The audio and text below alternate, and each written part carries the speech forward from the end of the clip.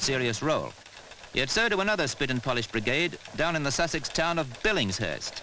They've got a collection of machinery here that's getting mighty close to museum standards. Don't be fooled, though. They're still tuned up to answer a call for help.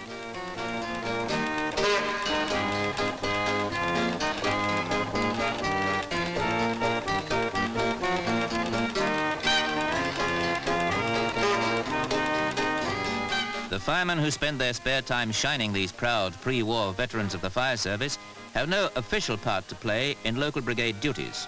Garage mechanics, that's their normal role, until an alarm call gives boss man Paul Adorian and his pirate outfit a valid excuse to down tools.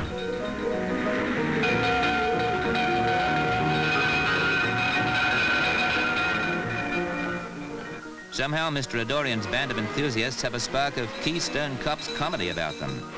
It may be fun, though local fire chiefs don't take too kindly to a rival in the firefighting field. Who cares? They've actually beaten the official brigade on one occasion, so anyone who pours scorn on the pirates can literally go to blazes, which is what we're doing right now.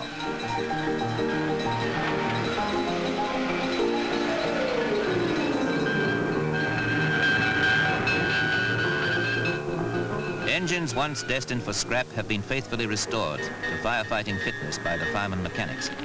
But get them on the scene of a nice, healthy blaze, and they'll soon show it's not just a concours d'elegance.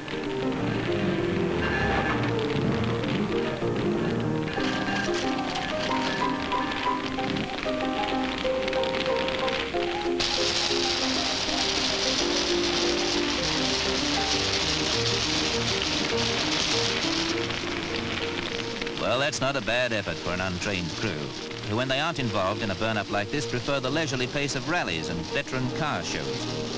Such speedy operations aren't possible for some Victorian appliances. You can lead a horse to water, but he won't necessarily get there in time to help out.